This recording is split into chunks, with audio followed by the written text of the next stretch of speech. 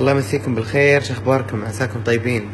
اليوم نفس ما وعدتكم باذن الله بسوي معاكم مشروب شتوي سهل وبسيط، واهم شيء انه لذيذ ويدفي في هالبرد. طبعا مسوي معاكم من قبل، تقريبا قبل 3 سنين، وانا كل مره اسوي وياكم وما شاء الله يعجب الناس. الحين بقول لكم المكونات والمقادير وبعطيكم كل التفاصيل.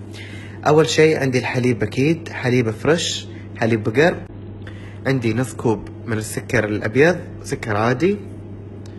وعندي ملعقتين كبار من ماي الورد بنقول فيهم زعفران عشان يعطينا نكهة حلوة.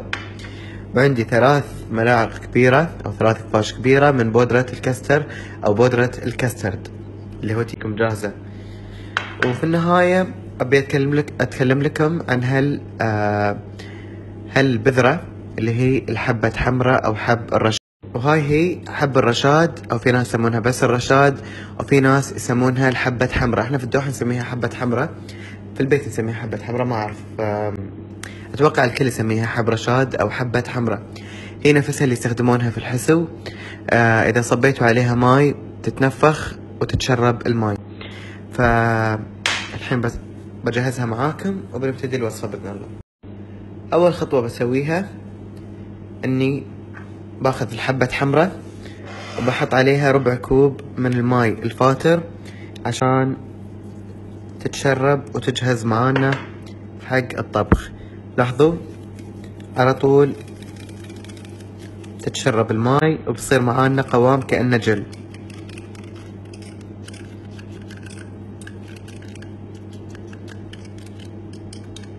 بس تخلونها دقيقتين 3 وبتجهز معاكم، وبتلاحظون شلون تشربت الماي وصارت نفس الجل.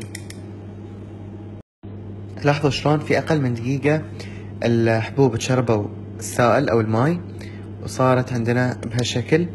خلاص خلونها على صوب. والحين نجهز المكونات الثانية وهي تذويب الكاستر.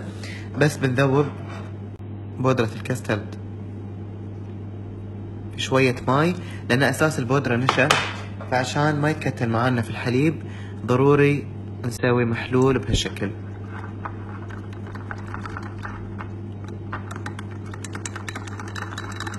بس بهالشكل ما بيتكتل معانا.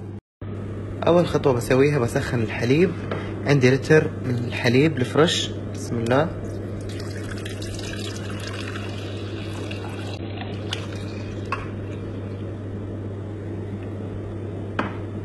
بسخن الحليب مع السكر، لتر حليب نص كوب سكر. طبعا تقدرون تتحكمون بالسكر اذا تحبونه حالي اكثر او حالي اقل.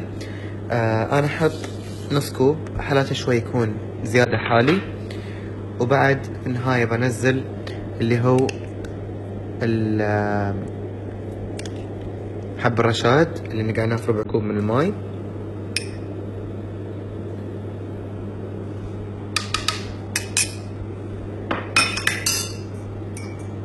وبعد ما يسخن شوي بضيف محلول بودرة الكاسترد عشان يسخن معانا ويثقل. بعد ما ابتدى يسخن عندي الحليب، خلاص الحين شوي ويغلي معانا الحليب والسكر ذاب. فاللي بسويه باخذ بودرة الكاسترد اللي ذوبناها في الماي، بس تأكدون انها ذابت عدل. مع التحريك المستمر تضيفونها عشان تتفادون التكتلات وما يصير معاكم مكتل. وبس تستمرون في التحريك كل شوي عشان ما يتكتل معاكم الحليب.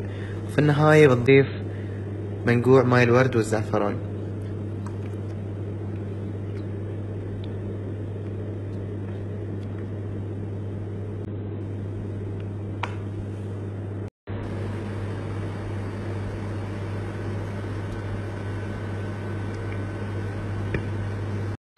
الحين بتلاحظون شوي شوي بيبتدي يثقل الحليب معاكم لأن النشا اللي في الكاستر بيبتدي يشتغل مع الحرارة.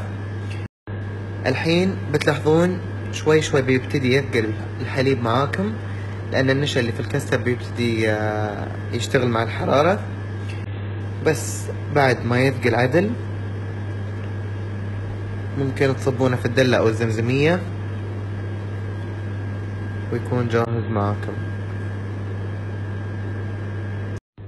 لاحظوا شلون بعد ما سخن عندي عدل الحليب صار عندي ثقيل بهالشكل، وبعد ما يبرد شوي يعني بعد ما تصبونه في الدلة بيبرد أكثر وبيثقل أكثر. لاحظوا شلون حب رشاد تنفخ وصار بهالشكل. خلاص الحين نسكر النار وتصبونه في الدلة.